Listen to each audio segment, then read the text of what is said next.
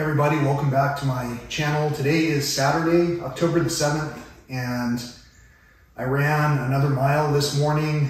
It's been challenging. It's been challenging for me lately. There have been a number of things that have been going on. Mostly though, of course, all of the blame is on my side for eating the wrong things, for not really focusing 100% on actively trying to push myself so that I can reinvigorate myself.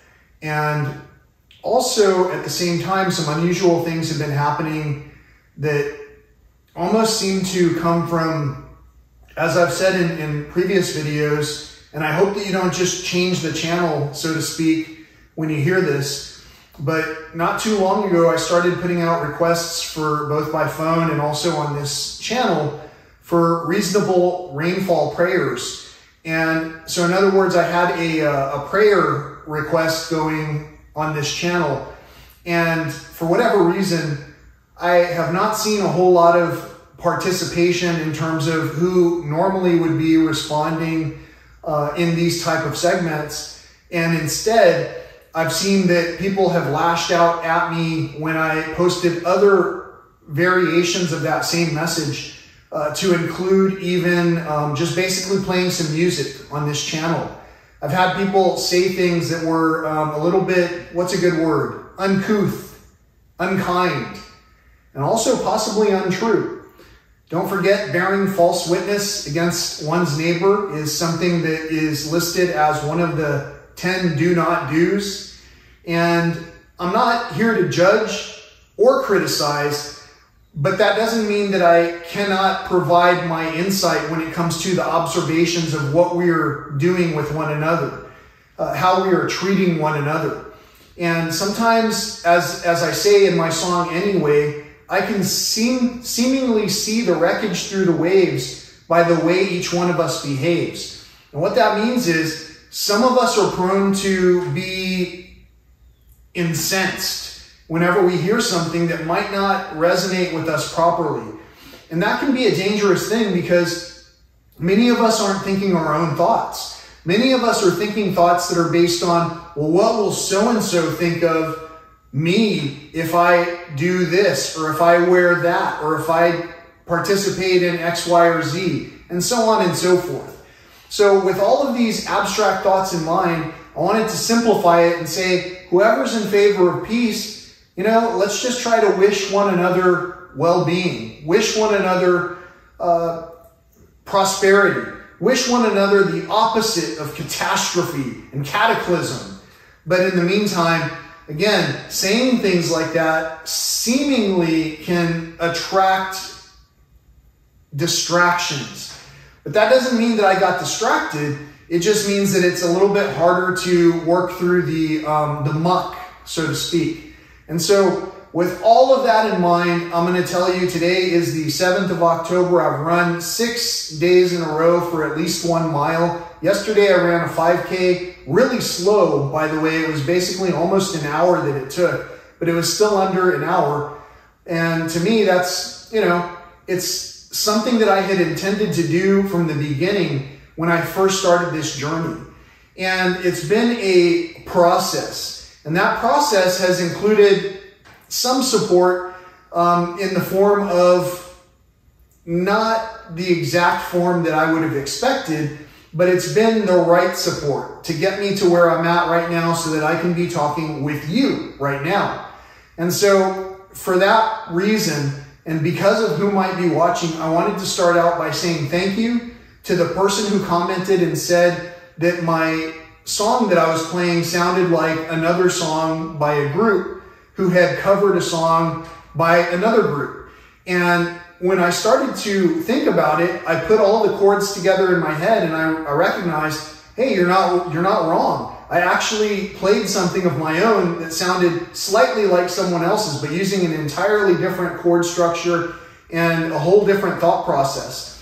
But it was so close that I was able to start practicing the other song, which I also had heard, and I was able to even learn the original song by the band that presented the song initially and then was covered by the next band. And then now it's been covered by myself as well. So all of those things are things that basically have brought me great experience. And also, possibly, these are things that have brought me closer to you, the audience.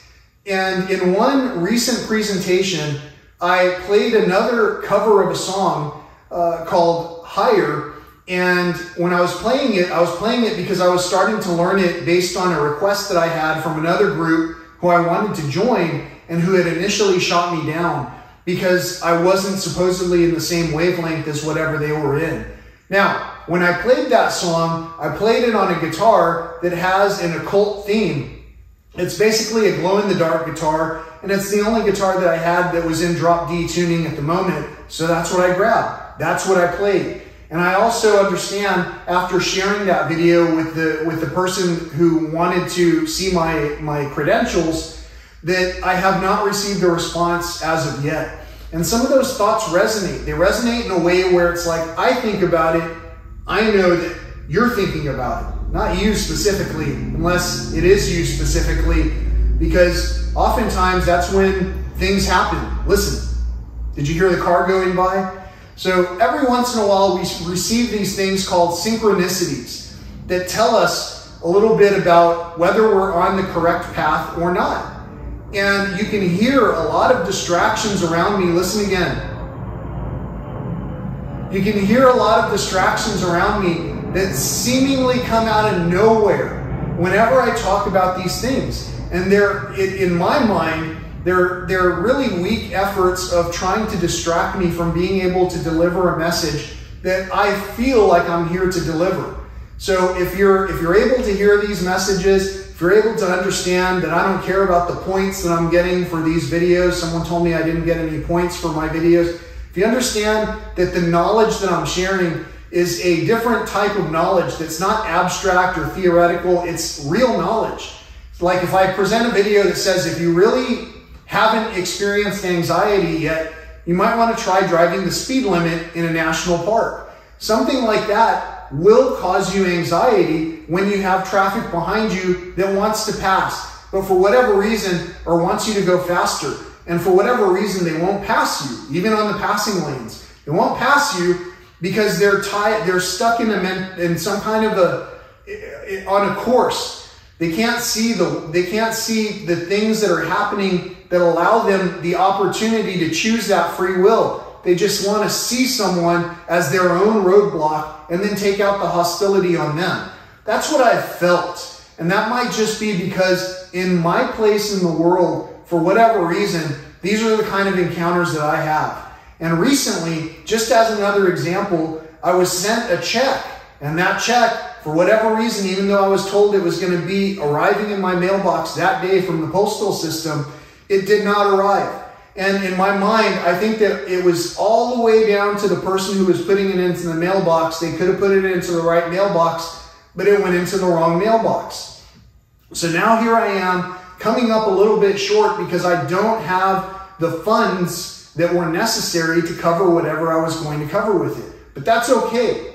I'm not really worried. I've talked here quite a bit about whether or not my own parents, my father would endorse me in terms of what I was doing, whether he would approve of what I was doing.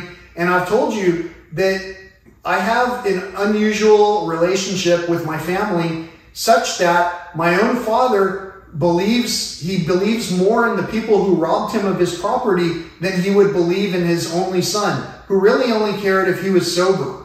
I don't really have any kind of consideration for anything other than if you are having trouble. If you're having trouble, I'm trying to help. I'm doing everything that I know how to. And so in that effort, there are people that have certain situations where they want to call it bipolar disorder. They want to call it, some mental deficiency of some sort. And a lot of times the people I'm talking with that have been diagnosed at a certain level will try to tell me that I have some kind of an imbalance, that I'm not quite the way that I should be. There's a song called, and actually it's not just that I'm talking about this song at random. It's the song that I started saying the thank you about. There's a song called Jesus Don't Want Me for a Sunbeam. And it basically says, the first parts of the song by the Vaselines, it goes, Jesus don't want me a sunbeam because sunbeams are not made like me. And it's a song that's basically someone's pouring out their heart, saying something about how they don't feel sufficient. And you can interpret the song a whole lot of different ways. But in my experience, I think any of us can feel that same not being able to measure up to someone else's expectations, whether it's our fathers, our employer, or whoever it is. There's going to be somebody whose measure we're not going to measure up to. The big difference between whether or not we have a terrible time of that experience is whether or not we are able to try to communicate with that person who sees a deficiency in us. It's not a judgment. It's not a critique. It's basically that we're here with one another to try and learn something, to try and further ourselves. And for whatever reason, I think that approach has stopped in the world. And so now we're just relying on everybody else to try and figure out how to solve a problem. Very infrequently do we ourselves stop to see the wake that we're causing behind us. And very rarely do we stop to see what we can do, what kind of a line we can throw out to one another to try and save a life.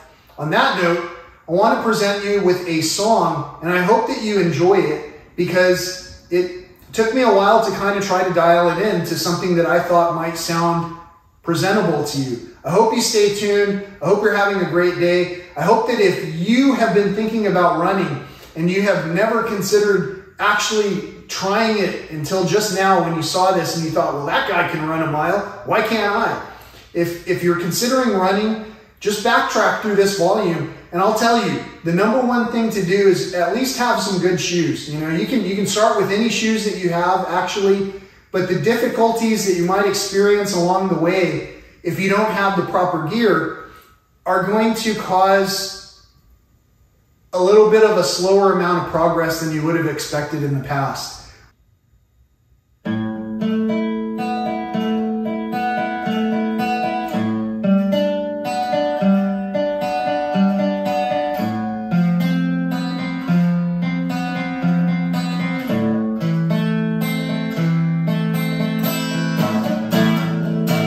Try to tell you how I feel, and your response to me is unreal. And do you hear me anyway? The things you think are alright, I'm sure they help you sleep well at night. But when you wake, was it a dream? Nightmare.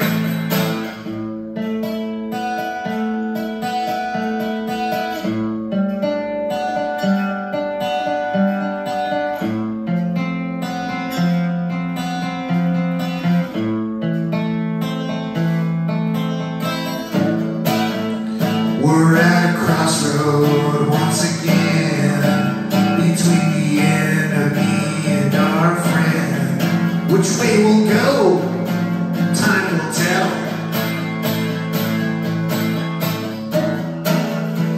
You say my words you can't understand. You move along just like you had planned. But can you stop to see the wake?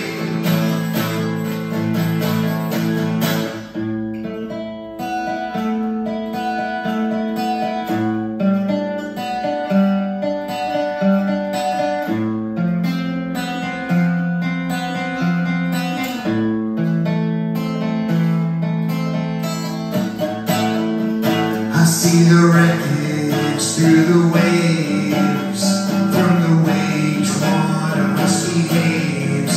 Throw out a line to save a life. It seems we've been here once before, and we're still miles and miles from the shore. And do you hear me?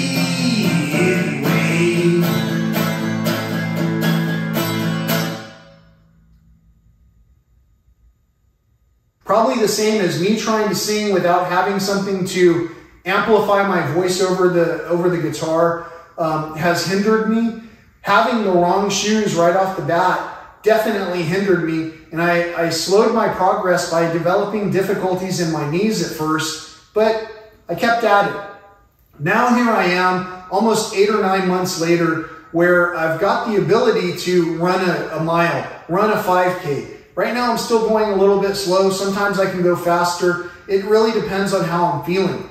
But when the world around you is raining down hostility, sometimes it's really hard to do it. Sometimes it's really hard to put in the effort. But as long as you put in the effort, and as long as you can make it through that muck of a day, you're probably going to do really great on a great day. Today outside, it's going to be in the mid-70s, possibly the low 80s. It's nice and cool. It's overcast. It was beautiful.